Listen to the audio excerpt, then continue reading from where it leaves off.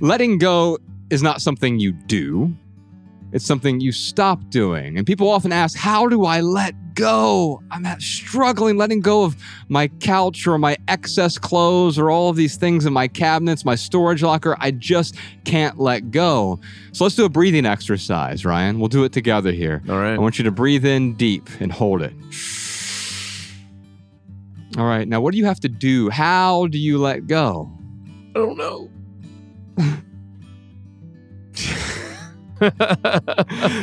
The key is there is no how to. It's the letting go. It's the exhale.